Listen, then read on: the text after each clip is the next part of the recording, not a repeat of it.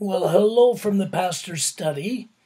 And as you can see, I'm in the home study this time as the church is getting ready for Christmas and events are happening and it's a busy, busy place. I thought today would be a good time and a good opportunity to come to you and to open God's Word with you from my home study. So welcome each and every one of you. We are in a series that I've titled, Who is This Jesus?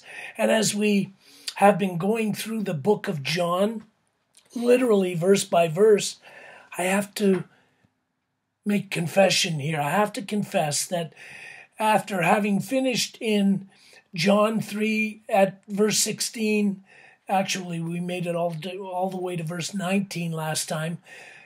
Having finished that, I really thought I was going to just jump over the rest of the chapter and get to chapter 4.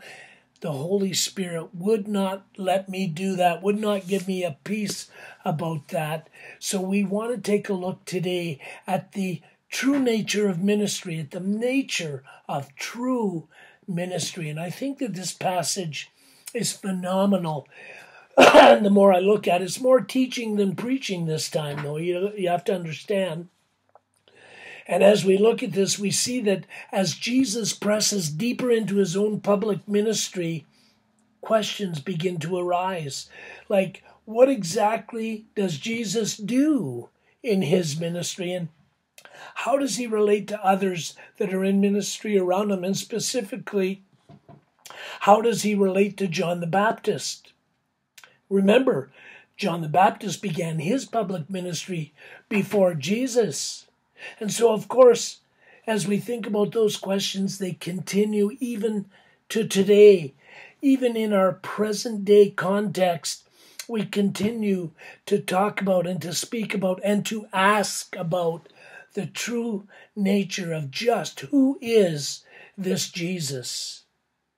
Again, as we think about ministry, what is it you and I are supposed to be doing in terms of ministry? And you know, how much room do we have to be innovative in doing that? Well, ultimately, how do our ministries relate to the actual person of Jesus Christ and what we've been called to do? How are we supposed to understand our failures and our successes in ministry? How do we look at it? How do we take it? What should we think when we see other churches around us that are growing and going and being and doing?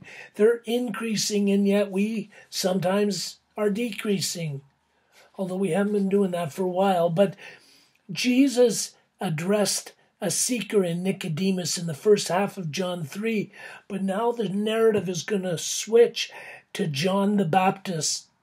And it's to allow John the Baptist to teach about this nature of ministry and the nature of true ministry. As John the Baptist begins to decrease, those who are close to him, those that are near to him, feel that Jesus has done him a disservice. But John, he has a very different perspective on that. And in this passage, we see really one of the clearest descriptions in the entire Bible about the activity and the motivation and the message of true Christian ministry. Understand that ministry that we're talking about here is for each and every one of us, not the ministry of the pastor, but personally, individually, and corporately in the church. This is a message we desperately need to hear as we continue to seek and to see who is this Jesus. Have you ever been to a wedding with a sand ceremony? Now, a sand ceremony is where the bride and the groom bring containers of sand, different colored sand. One will be red and the other blue. Usually that's the sequence, that's the color. And they take those two containers and they pour them into a larger container at the same time. And those two colors are being mixed in that larger container. The idea behind it is that you could more easily separate the colors of sand from this one single container then you could, in disentangling this marriage, the lives of these two people that are getting married, it'd be a whole lot easier to separate that sand grain by grain than these two lives that are being joined together. But what if the bride said, you know, she's going through this, and before she does it, she has the thought that she's going to lose her identity, and she says, Pastor, would it be okay if we held some back, because we're still going to be individuals? Shouldn't we probably keep back a portion? I'm thinking that they probably wouldn't know what they're symbolizing, because the fact of the matter is that in a marriage, you just can't separate the two parts from each other. I mean, that's the whole point of marriage, right? The two shall become one flesh. You're thoroughly, totally given to one another. In fact, there's a word for trying to hold anything back from the marriage. It's called infidelity.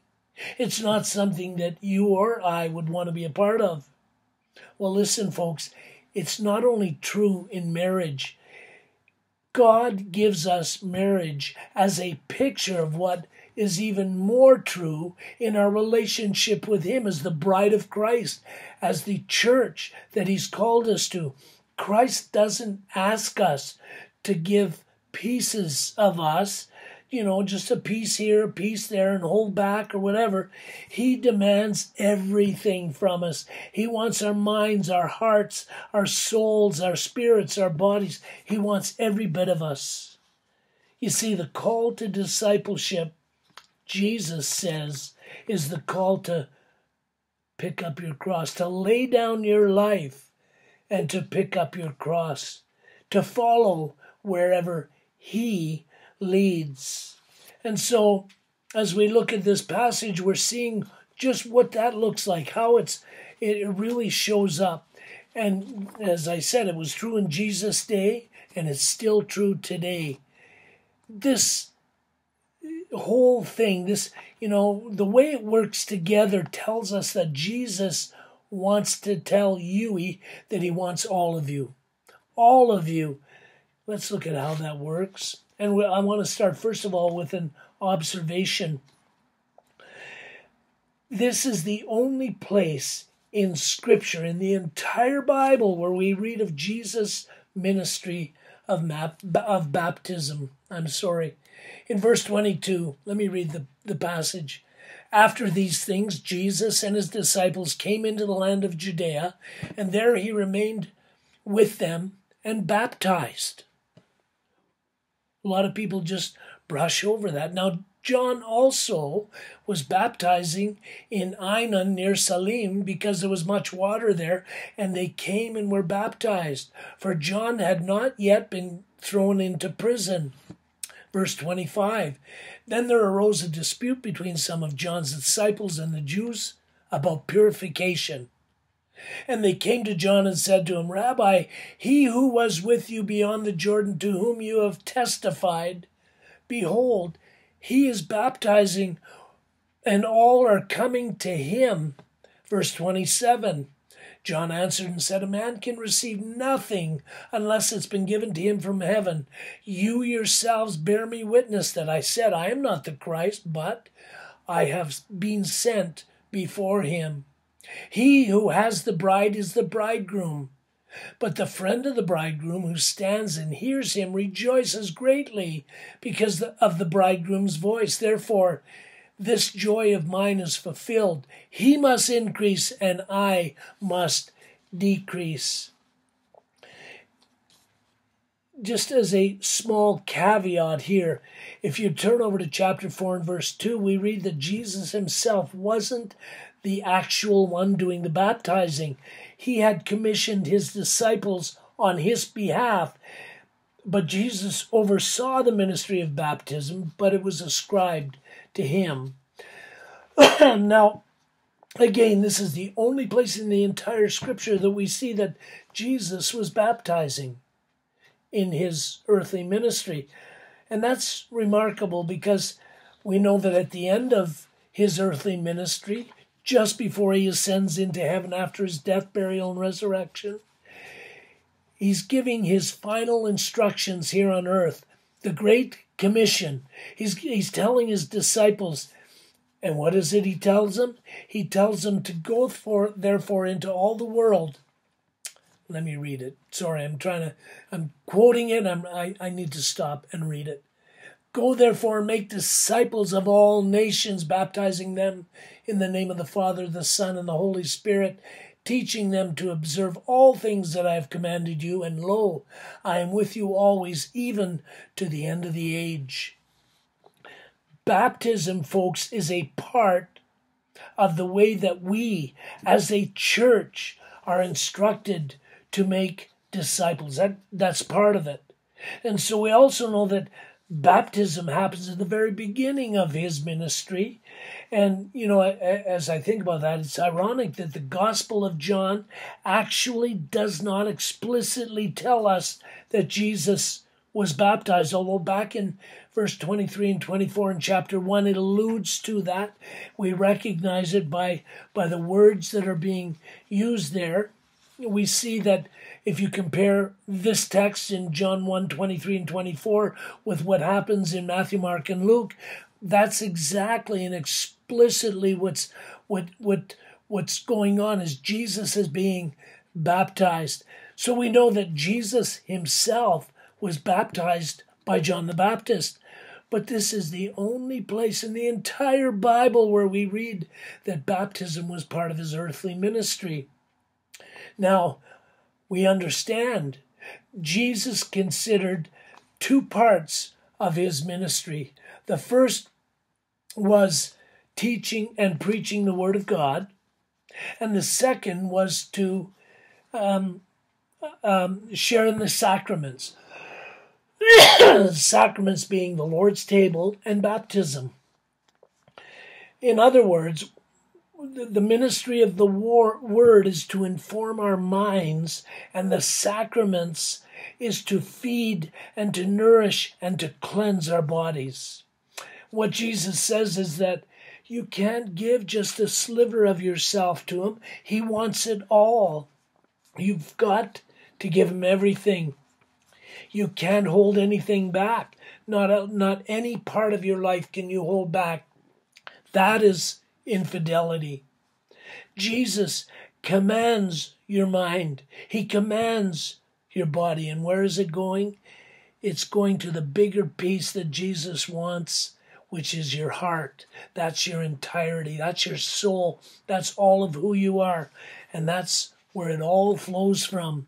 So you see, you can have the right theology. You can have the Word up here. You can have it all up here and be a hypocrite. And you can do the right things, the actions on the outside, show up at church, take part in the Lord's table, get baptized. You can do all of that and still be a hypocrite, because what Jesus wants from you is all of you. And when you obey him in what he teaches, it's from your heart. And when you obey him in what he commands, it's from your heart. Jesus wants every bit of us, every bit of us. So we can do these things in ministry, to teach and to baptize, whatever. But this is where it gets hard. This is where it gets difficult. It's where we start to get faced with loss. And that loss can come in any number of ways. But that's exactly what's happening with John the Baptist. Remember, John the Baptist has been teaching and preaching. He's been following the Great Commission. This is still the ministry. Even today, the ministry is continuing the same way. All the way from John the Baptist through the earthly ministry of the Lord Jesus, right up to present day. That's what we're to be doing as a church. We teach and preach God's word, and we baptize and make disciples. But here's what happens with John. Now understand, John used to be the big deal. He was the big show. He used to be the destination event in the wilderness, which I guess would be a pretty important thing. But what's happening here is that Jesus is now on the scene. Jesus has himself undergone baptism by John the Baptist, and now Jesus is starting his earthly ministry of preaching and teaching, performing miraculous signs. He's been talking to people in private conversations like we learned about Nicodemus. And that's what we're going to see in the next chapter, chapter 4, with the woman at the well. He is starting to teach publicly. And the sense that we're getting as we read those verses I just read is that Jesus has set up a baptism shop just down the river from John the Baptist. Now let me look at verse 25. Then there arose a dispute between some of John's disciples and the Jews about purification. Now, I'm thinking there was probably a question here. A question like, well, which one of these baptisms do I really need? Is it the baptism of John or is it the baptism of Jesus? Which one is going to be the one I need to get me into the kingdom of heaven? And so John's disciples have seen the crowds that have been following them. All of a sudden they've been diverted to Jesus. And so the disciples of John come to him frustrated that their influence and their position, their authority is diminished. Look at verse 26. And they came to John and said to him, Rabbi, he who was with you beyond the Jordan, to whom you have testified, behold, he is baptizing, and all are coming to him. Pardon me. You see, there's a sense here that they're saying to him, Dr. John, didn't you know what it was you were doing? You gave away all your authority. You gave your power away when you bore witness to Jesus. You see, John, I think that was a foolish mistake. People interpreted that to mean that Jesus was more important than you. John, you've been around longer than him. You've been on the scene longer than him. You've got more seniority. Rabbi, he who was with you across the Jordan, to whom you bore witness. Hey, look, he's baptizing now. John, that's your shtick. And they're all going to him. Listen, if we are giving part of ourselves to Jesus in outward actions, in our theology, in our service, doesn't matter what it is, whatever it is, listen to me very closely, very carefully. There's going to come a time when Jesus is going to begin to squeeze the thing that we really don't want to give over to him. Where Jesus is going to press on that one area in our life just to see where our heart is. John's influence is waning. And the question is, does John want his authority, his power, his popularity, or does he want Jesus? Let me pick it up in verse 27. John answered and said, a man can receive nothing unless it's been given to him from heaven.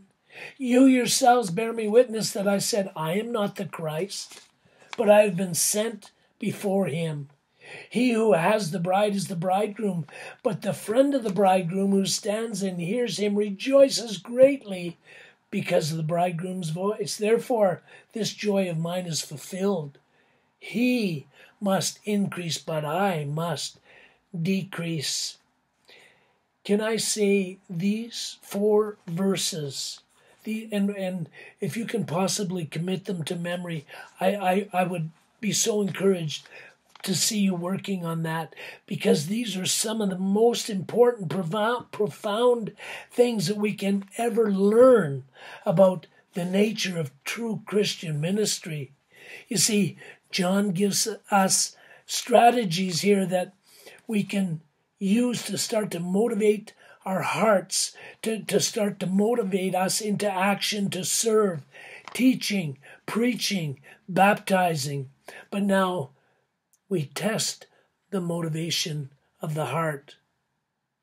Look at what he says in verse 27. He says, a person cannot receive one thing unless it's given to him from heaven. You see, that's the first issue that John the Baptist raises with his disciples. What does it mean to be given from heaven? Can I tell you in 3 words? God owns it all. Okay, 4 words. God owns it all. If it's been given from heaven, God owns it all. And it says a man can receive nothing. We're talking about spiritual, emotional, physical. We have nothing that wasn't granted from the God of all there is. My commentary, John Phillips' commentary, is right back there in the top shelf. My commentary says that it's really a maxim. It's a general principle, a nugget of wisdom, if you will. He says, look, there is not one thing that any one of us have, not one thing that isn't given to us by grace, and God owns it all. You know, nothing you have in your possession, whether you think it's yours by right or possession, all that you have has been given to you, and it's temporary. It's temporary. You've been given it as a stewardship. It's been entrusted to you by grace. You can't take it with you, but you can send it on ahead. If you'd like to know how to do that, I'd love to spend some time and show you how you can make sure you're faithful in your tithing. But I'll press on. But listen, loss, doesn't matter whether it's physical, spiritual, emotional, whatever it is, financial, loss always hurts. It always hurts. But loss always hurts a whole lot more when Jesus has to pry things loose out of our clenched fingers. And John is saying that a person, can't receive one thing unless it comes from God, because God owns it all. The second thing here that we see, this practical strategy that John is giving us here, is for fighting discontentedness, depression, discontentedness in life, in ministry, in whatever. He flips the script. He flips the script. He says, look, I'm not trying to count up the things that may have been taken from me. I lost this here and I lost that there. No, I'm, not going to worry about losing my influence to Jesus.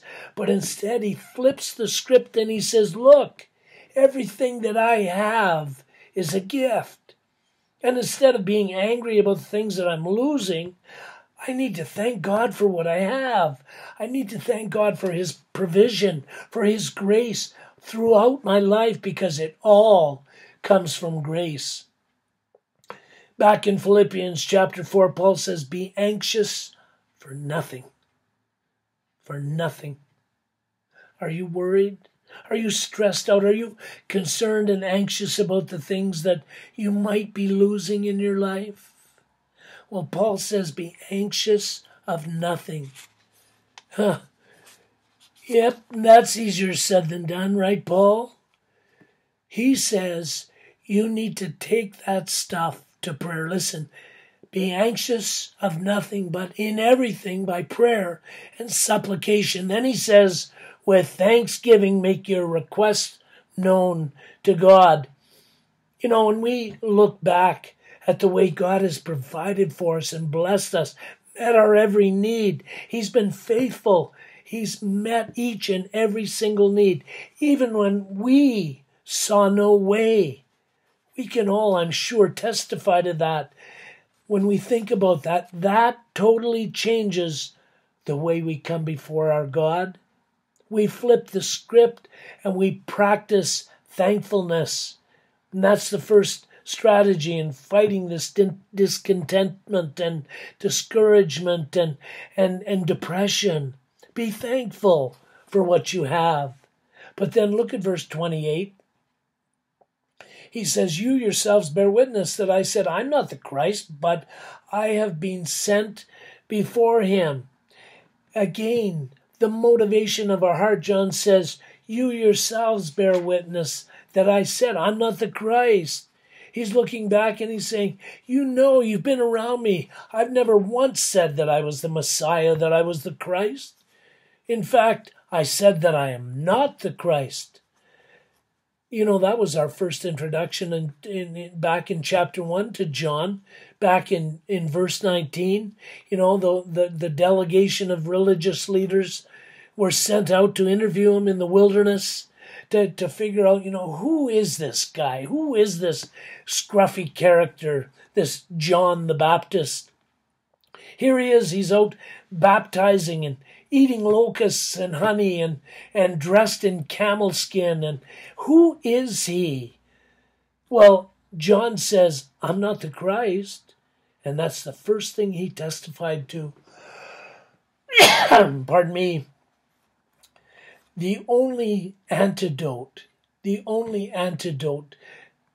to anything that we get faced with is to speak the truth. You know, we are confessional and we're relational.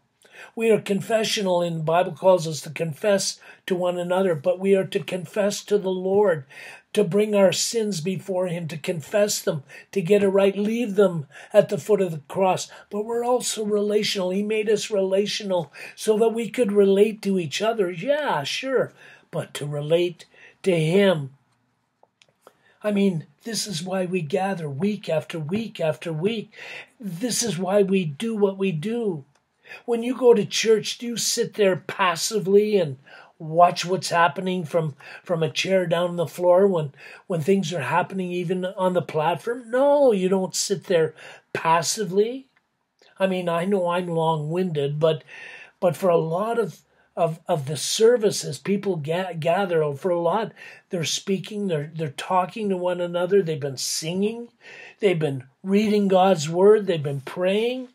That's participation, and that shows up when we confess that I am not the Christ, but I'm here to worship him. I am not the Christ, but I worship him.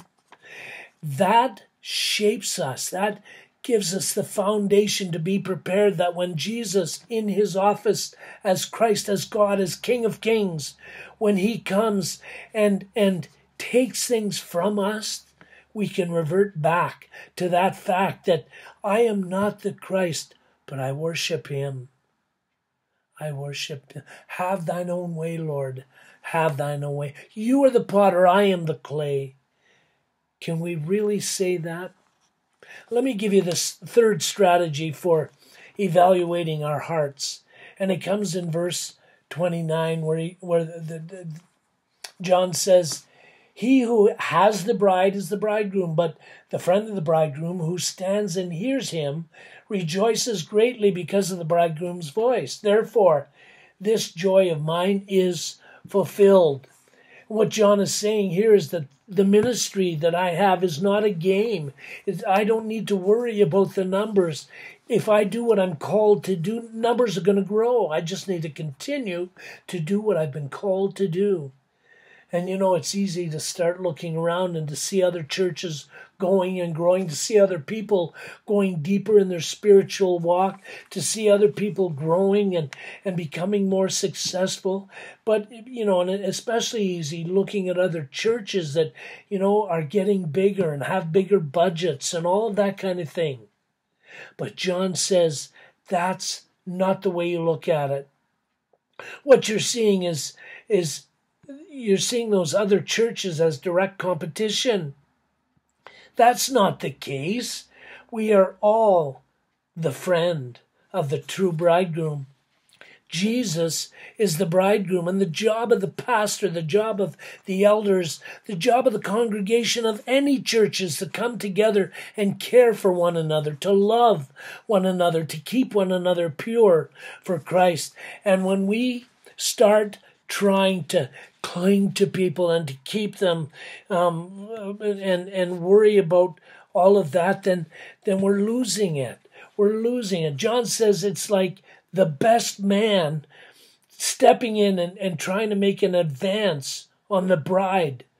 There are other churches, you know, that are out there and are doing well, but there are comrades in arms. They're not our competitors. And then in verse 30, he says, he must increase and I must decrease. I tell you, folks, that is the key to true ministry. When we can come, whether it's personally, whether it's a church, and our total desire is to see him high and lifted up, to see him increase in mind, will, emotions, heart, in each one of us, then we see true ministry. John says, he must increase and I must decrease. So can your heart say that?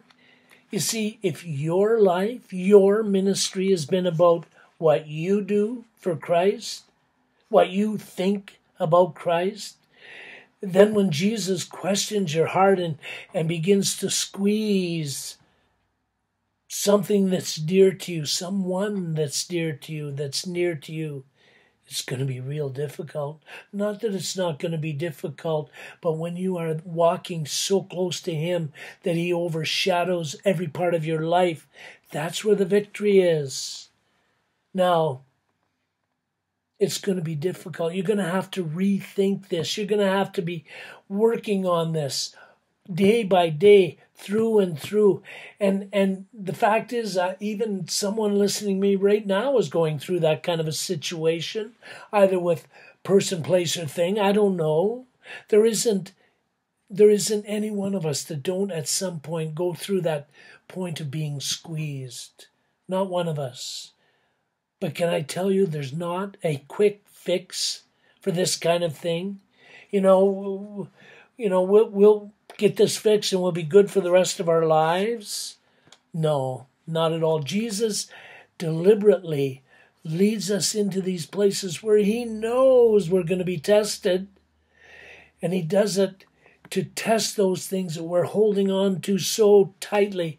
And he does this, listen, he does it as a gift.